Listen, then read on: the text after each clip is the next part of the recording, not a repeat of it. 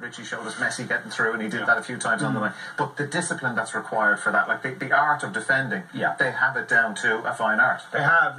It's discipline and it's organised. And Chiellini would be an important figure in that, and Bonucci.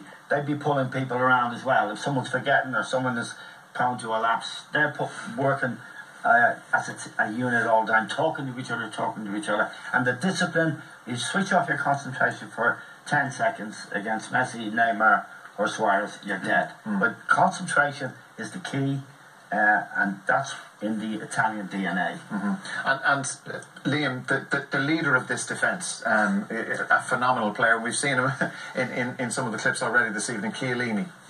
Yeah, well, when I played in Italy, Dara, one of the things that I got to know is that they have great pride in defending. Defenders, if their man didn't score, let's say they had a man-for-man job, if he didn't score, they come off the pitch saying, well, I did my job.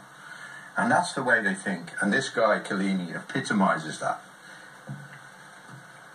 He's absolutely everywhere when it comes to defending. You know, he's an organiser, he's a talker, but he's a doer. And he's always in and around the man he's marking, never really lets him go. His concentration, as Eamon spoke there, is always there. He's an absolute brilliant defender, and he celebrates defending like he celebrates scoring a goal. We're going to see him do both. Watch him get this block here. Watch his reaction. His hand is up. Buffon is saying well done. Gets that ball away. Again, him and Buffon have that understanding. Here he is blocking here. Maybe used his hand. He might have got away with that. And this is another reaction from him. He ushers Suarez out. He gets the interception, and this is what he can do at the other end. His determination to score that goal. Because actually, I was watching that match in England last week, and they said it was a free header. No way was it a free header.